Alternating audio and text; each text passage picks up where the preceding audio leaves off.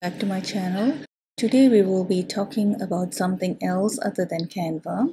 Today we will be talking about ChatGPT, which is an optimizing language models for dialogue. So what exactly does it do?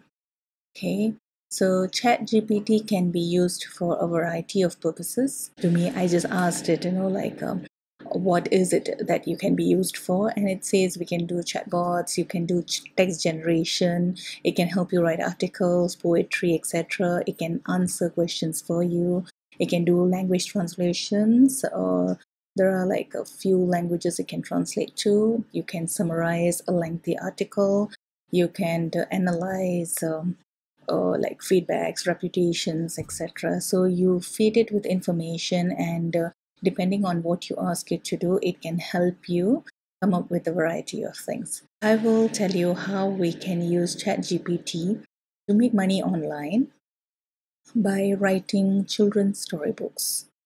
Okay, so once you go into this OpenAI ChatGPT program, you'll see something like this, and you can start inputting your questions or your requirements over at this chat box here.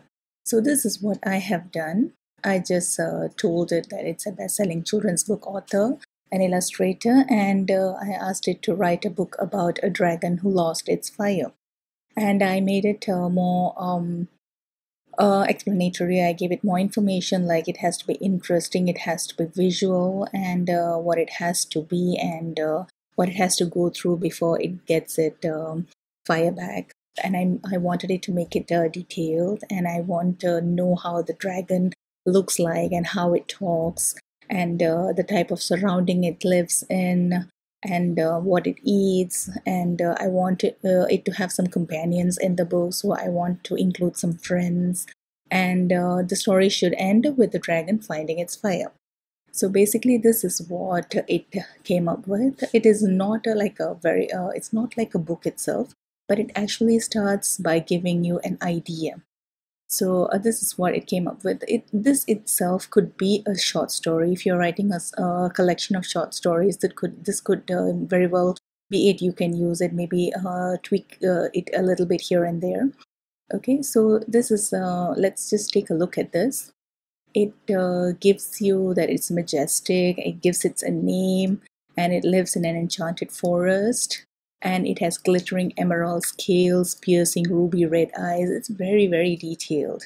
Okay, and it's known for its fiery breath, which lit up the night sky with a warm and brilliant glow. These are all very, very visual description, so you kind of have an idea what blaze looks like. Okay, so then we come to the happenings. So this is it finds out that the fire had gone out. It tried to breathe, but it was just a weak puff of smoke. It felt ashamed, defeated, and yeah, so it decides to go and find its fire.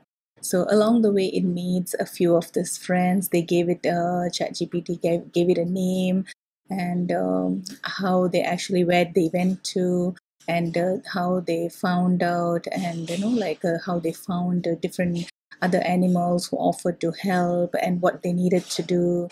Okay, and finally where they end up, and how they faced fears and etc. And this is like with the help of friends, and how his bravery and determination, how he found his fire again. Finally, it gives a closing statement also, like it is actually like a cute short story, but I want it to become to be more detailed. I want this to be one book. So this is so I told it it's great to give me more details about the conversation between Blaze, the wise old owl, and the friendly animals.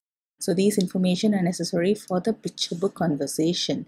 So this is a short version that it gave me earlier. So I wanted conversations within the book. I want people to have an understanding of the situation and stuff like that. So normally, like what a children's book will be like.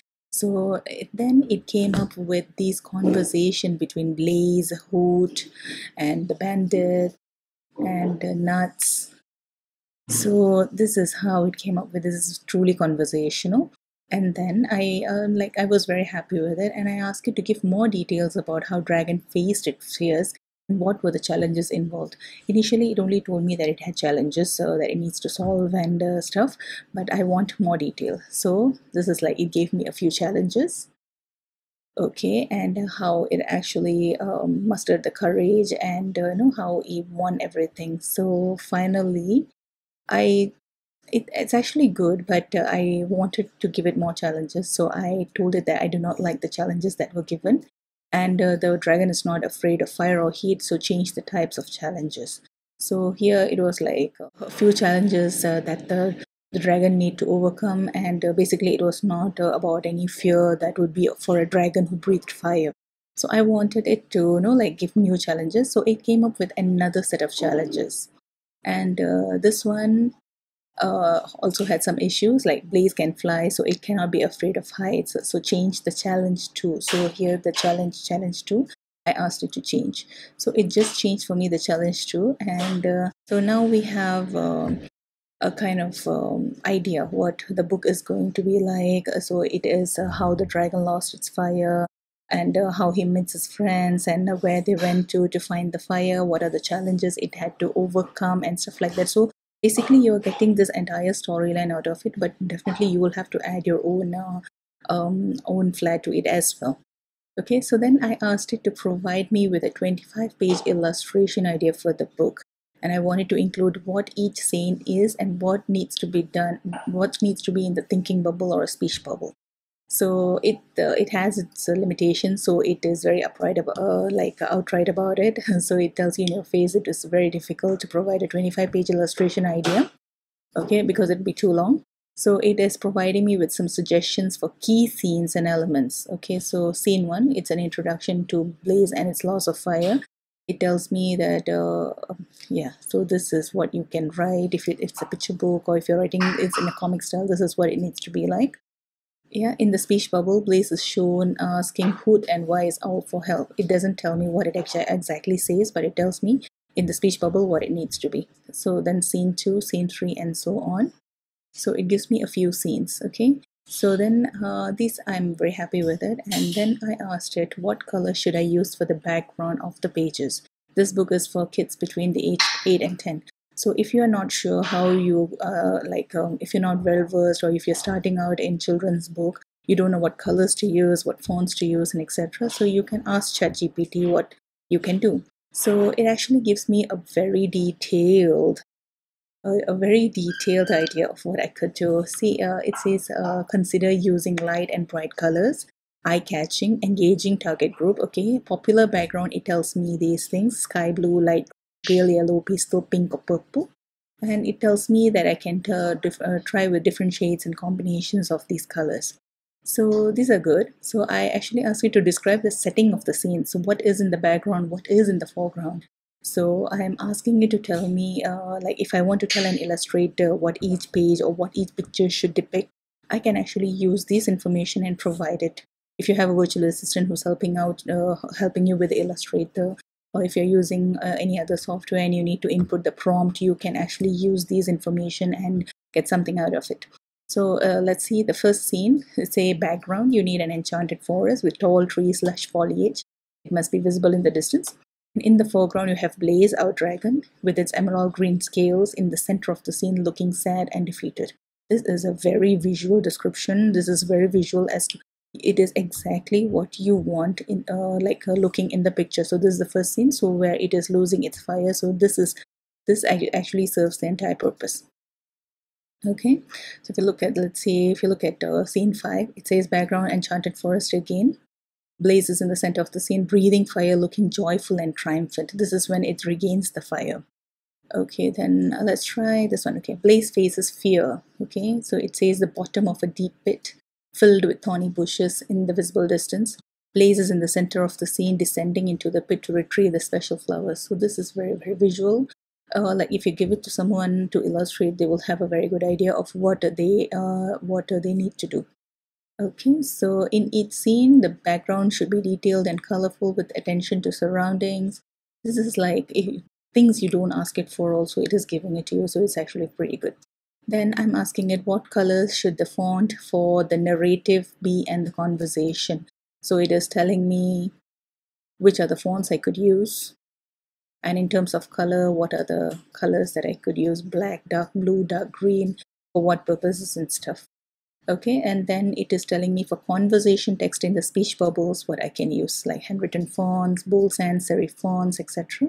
And for the colors also, it is very detailed in giving you information. Once you ask it and it understands what you are looking for, it gives you a very detailed idea of what you can do.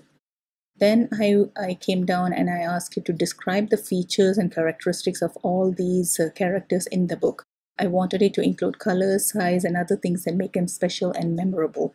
These are things that we can use to describe our characters in the book. So it actually goes down and it actually it's like numbering: Blaze, Bandit, the Bandit, the Hoot, Nuts, the Firekeeper, exactly how many people are there in the book. It actually gave me a description for each one of them. So this is like, it is very, very cute. See, the Hoot is about 2 feet tall, Blaze is 10 feet tall, Bandit is about 1.5 feet tall. Very, very detailed. That's very, very good.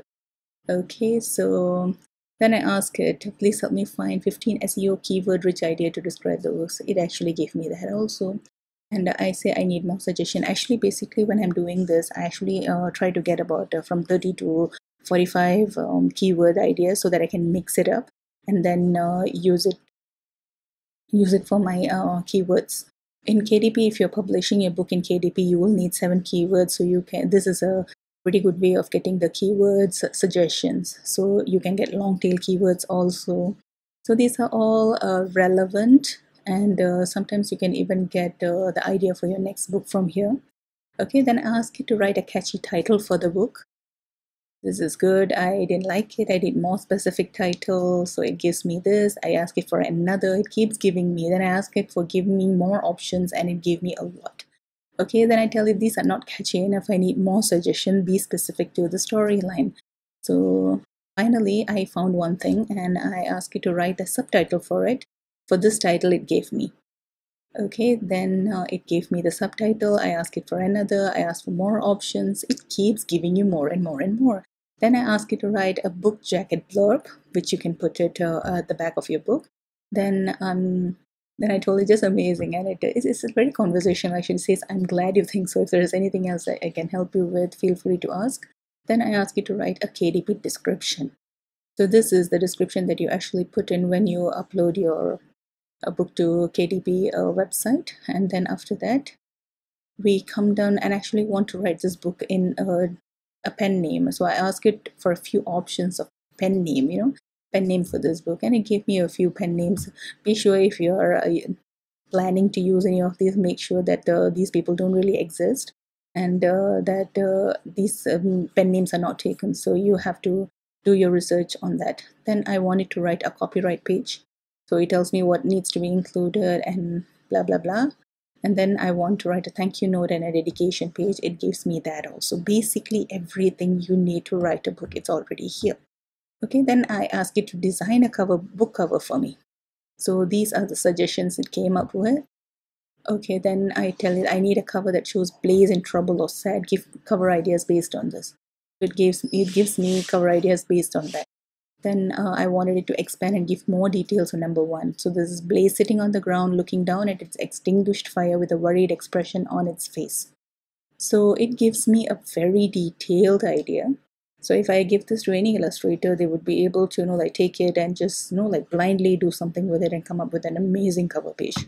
So that's good. And I ask, color should I use for the cover? And I ask it specifically to give me hex values. So this is basically what it gave me. This is good. If you put it into your color codes, you will actually get these.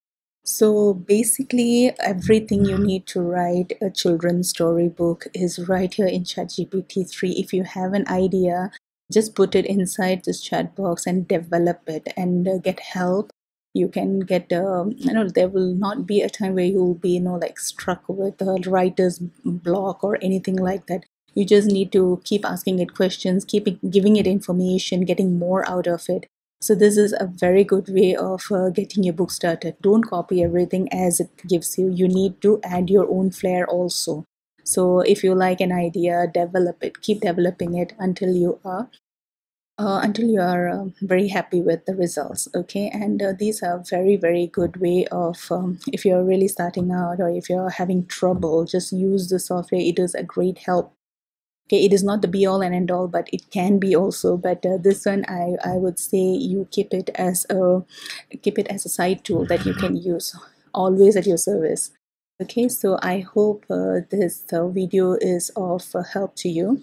I will share with you one of the books I have created in my next video, and I will show you how I actually made it come to life. I basically used ChatGPT to write that entire book. Every suggestion it gave me in terms of color, in terms of fonts, the cover page, the illustrations within the book, everything I used was based on the suggestions given to me by ChatGPT 3. So I will share with you in my upcoming videos, so stay tuned. If you like this video, please like, share, and subscribe. Thank you so much for watching. Bye bye.